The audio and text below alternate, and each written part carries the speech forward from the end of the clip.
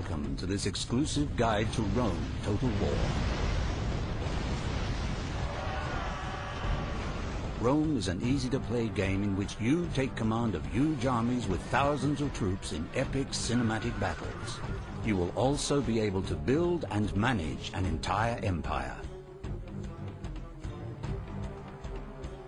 Throughout the guide, we will have a look at the main nations and cultures in the game, as well as looking at some key gameplay components. So, let's start off by looking at the Romans. There are 3 playable Roman factions in the game. The Julii family control the northern part of Italy and protect it from the barbarian factions to the north. They are also responsible for the expansion of the empire into Gaul, Iberia, and Britannia.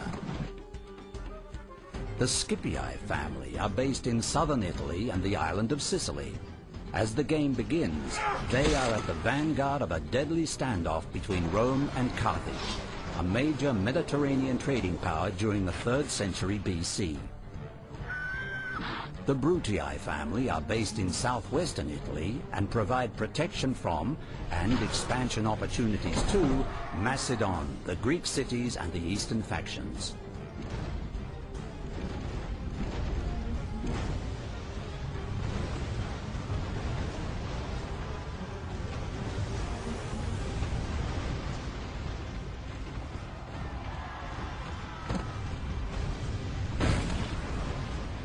The Senate preside over the entire Roman Empire from the great city of Rome itself.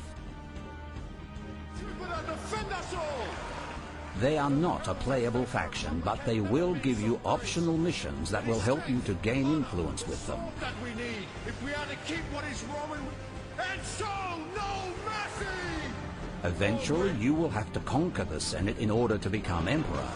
However, be aware that the other Roman factions will not take kindly to this, and you must be prepared to fight a bloody civil war to claim your crown.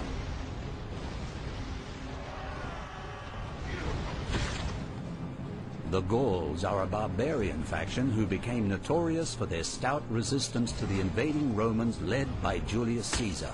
The Gauls' specialist unit are the Forester Warband, who are lethal bowmen and have the ability to hide almost anywhere on the battlefield.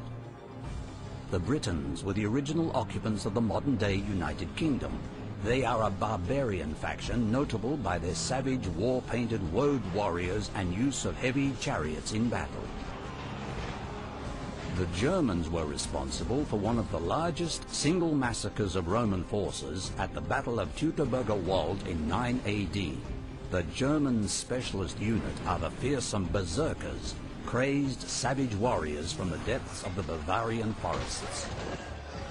Carthage is a great trading city that clashed with Rome during the Punic Wars, most notably when the young general Hannibal Barca led his army of war elephants across the Alps and down towards Rome. The Seleucid Empire came into being when Alexander the Great died and his armies split into factions. The Seleucid specialist unit is the Silver Shield Pikemen, experts at the deadly phalanx formation.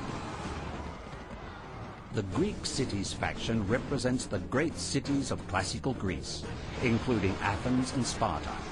Their specialist unit is the red-cloaked Spartan hoplite, feared throughout the Mediterranean as the world's finest warriors. Egypt became a major faction when Alexander the Great died, and his general Ptolemy crowned himself king. The Egyptian specialist unit is the Scythe Chariot.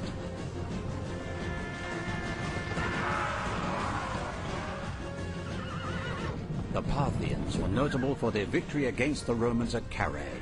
The Parthian specialist unit are the heavily armored cataphracts.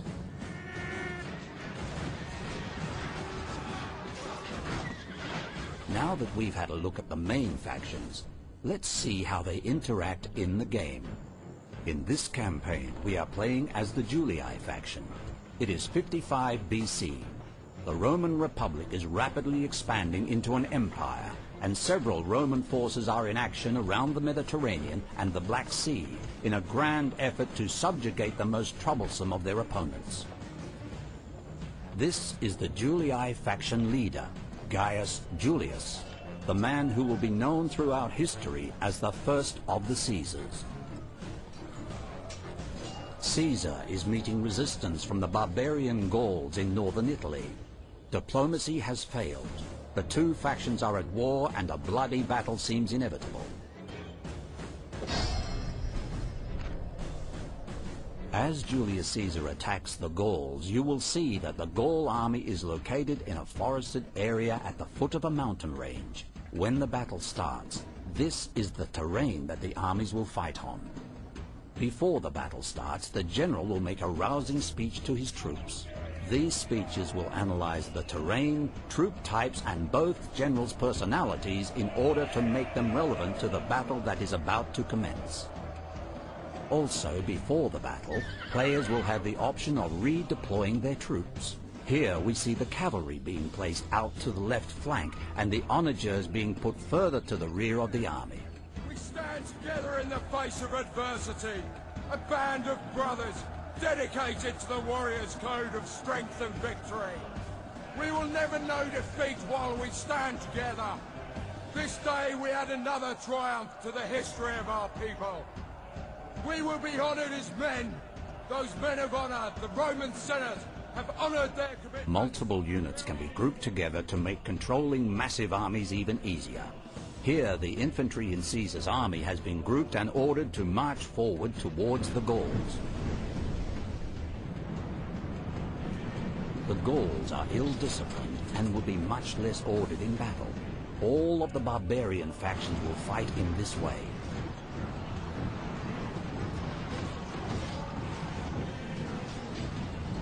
The Roman cavalry has been selected and ordered to charge the right flank of the Gaul army.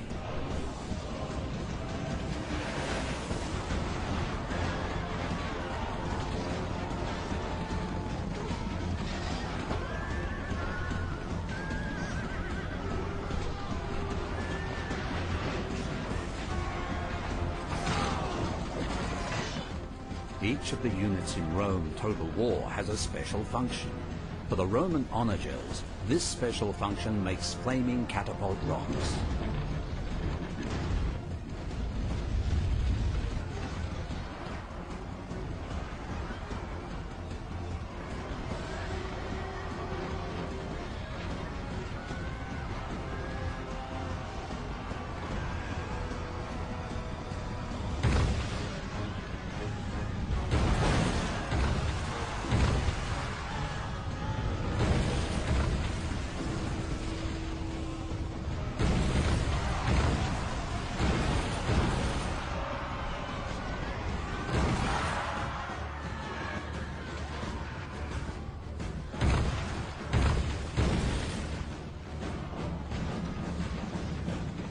Now that the battle has finished, you will notice that the campaign map is updated to reflect the result of the battle.